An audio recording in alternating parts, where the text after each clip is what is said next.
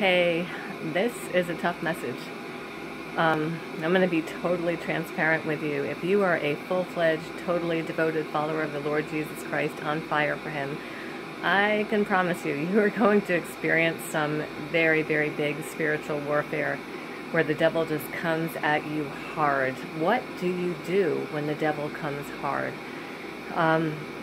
I'm right now in the middle of yet another battle. I've been through zillions of battles before. I have been through such spiritual warfare. It is literally miraculous. It's only by the grace of God that I am standing, that I am walking forward, that I am still in ministry, that I'm even alive.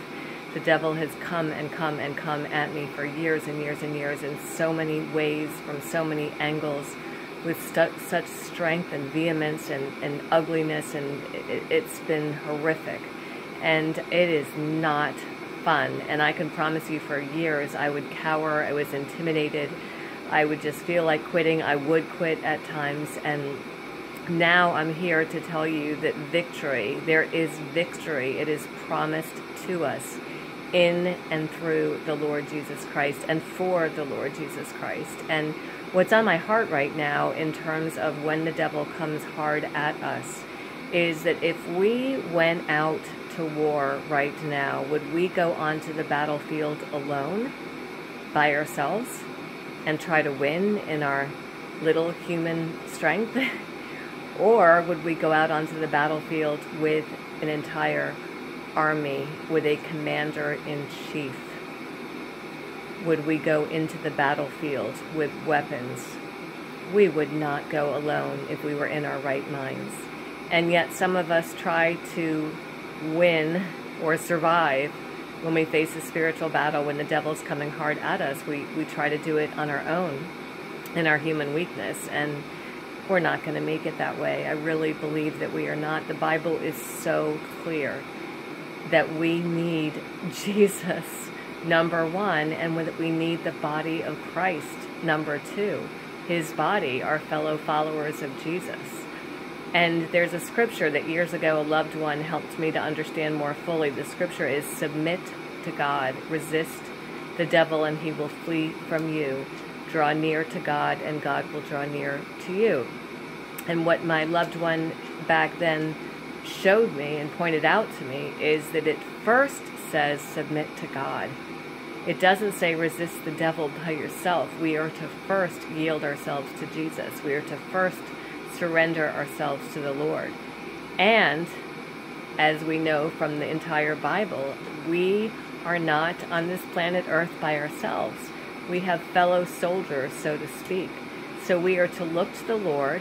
We are to look to His Word.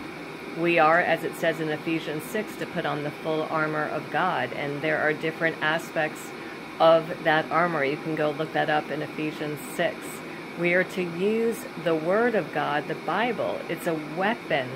We are to be studying the Word and living by the Word. We have the Holy Spirit living inside of those of us who follow Jesus. But the absolute number one way to have victory is to look to Jesus. I want to finish by saying that something that the Lord showed me years ago that has always stuck with me is that in the Old Testament there are battles, tons of battles, tons of wars.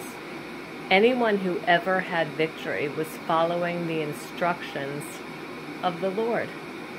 They looked to the Lord, they listened to the Lord, and they followed the instructions. And interestingly enough, not every battle were the instructions the same. They were different from battle to battle.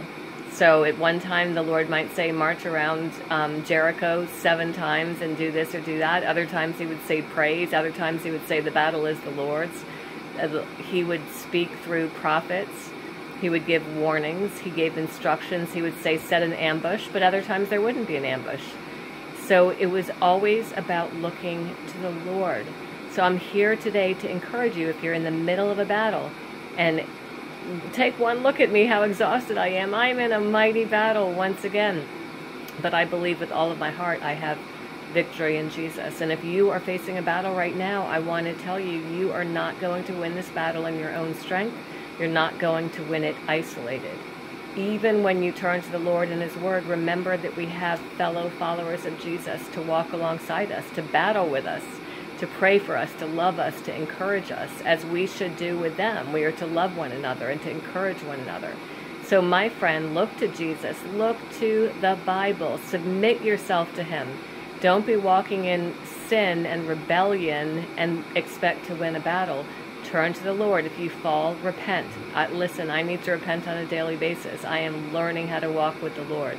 So I encourage you, my friend, press on. Please visit me and my ministry, Good News Ministry, at goodnews.love. Remember, it begins with submitting to God and then resist the devil, and he will flee from you. Thank you so very much. Be encouraged. Take care. Bye-bye.